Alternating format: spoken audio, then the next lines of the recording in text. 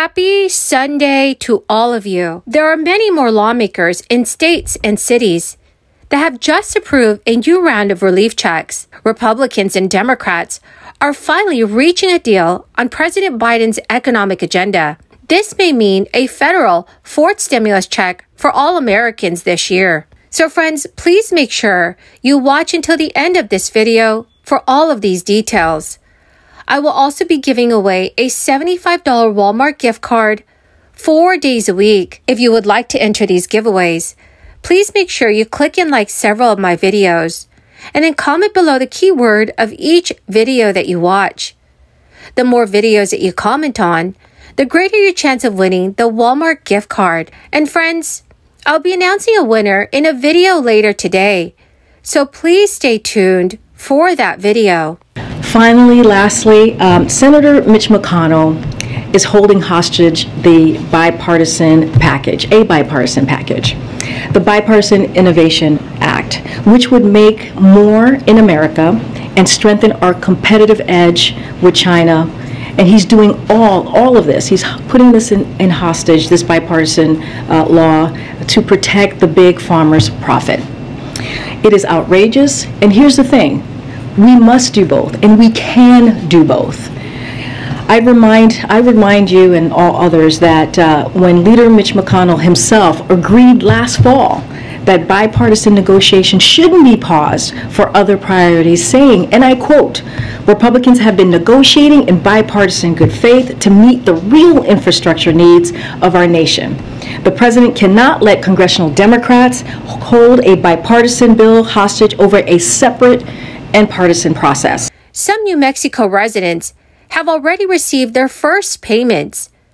Californians can also look forward to their inflation relief checks as soon as this October. To lessen the blow of rampant inflation and guard against a growing threat of recession, an increasing number of U.S. states are sending money to residents in the form of tax rebates or inflation relief checks. One of the latest states is South Carolina, where Governor Henry McMaster signed legislation to send taxpayers tax refund checks by the end of this year. The state of Massachusetts could be the next, where the state legislature there hopes to send money by the end of September. Our federal government issued 3 rounds of stimulus checks during the crisis. There are several U.S. states that have started or are working to approve rebate payments or inflation relief checks to taxpayers in 2022 and 2023.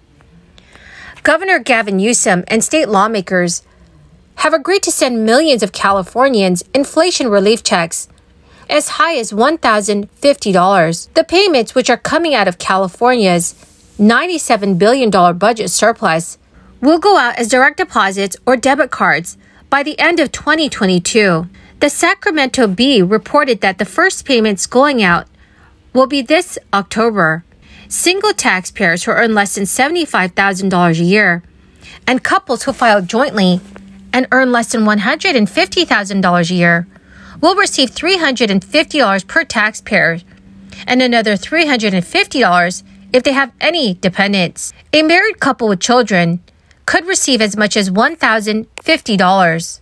State residents of Colorado who have filed their 2021 return by June 30th will receive a check for $750 by September, while joint filers will receive $1,500, and filers who received an extension and filed by the October 17th deadline will receive their refund by January 31st, 2023. Delaware Governor John Carney signed a bill in April approving $300 stimulus checks to residents who filed their 2020 tax returns. If you file jointly, each person will receive one of the payments, which started going out in May. Also, Georgia Governor Brian Kemp signed a bill in March authorizing rebates to taxpayers who have filed their state returns for both 2020 and 2021. Single taxpayers can receive $250, with heads of households receiving $375, and then married couples who file jointly will receive $500. Partial year residents or individuals who owe income tax, delinquent child support, or other payments may receive a smaller rebate. Hawaii residents who earned under $100,000 in 2021 will get a $300 tax rebate this year, with dependents eligible for the rebate as well. Individuals who earn more than $100,000 and couples who earn more than $200,000 will receive $100. According to the State Department of Taxation, payments could begin being mailed out in late August. Senate Democrats also look to move forward towards a new reconciliation package, as Senate Majority Leader Chuck Schumer has sublimated language to the Senate parliamentarian for a proposal to allow Medicare to influence prescription prices. The last time Democrats tried to move forward with a large reconciliation bill, it was brought down by Senator Joe Manchin, who felt it was too costly at a time when the United States was already dealing with significant inflation. But this time around, Senator Manchin is at least on board with the Medicare prescription idea. A summary of the proposed bill says it affects prescription prices by incentivizing manufacturers and insurers to keep the drug prices down and puts them on hook for higher prescription prices and spending. The Senate leader and Senator Manchin are still discussing other parts of the package, like climate change and tax reform. Last year, Senator Manchin stated that he did everything humanly possible to negotiate a compromise with party leaders to come up with a plan that he would be comfortable supporting. Friends, the key word for this video is Kenya. If you would like to enter today's Walmart gift card giveaway, please click and like several of my videos and then comment below this keyword, which is Kenya, and additional keywords of any video of mine that you watch. And do make sure that you're also subscribed to my channel. Remember, dear friends, that the more videos that you comment on with the keyword, the greater your chance of winning.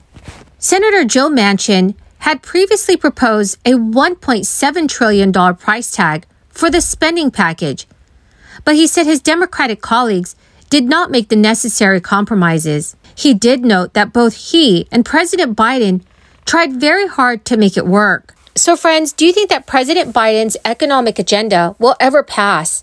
Please let me know your thoughts in the comments section below.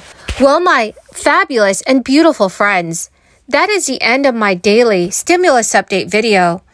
Thank you so very, very much for joining me here today. I truly and greatly appreciate every single one of you who are watching my videos daily. Thank you so much, friends, and have a wonderful and blessed Sunday.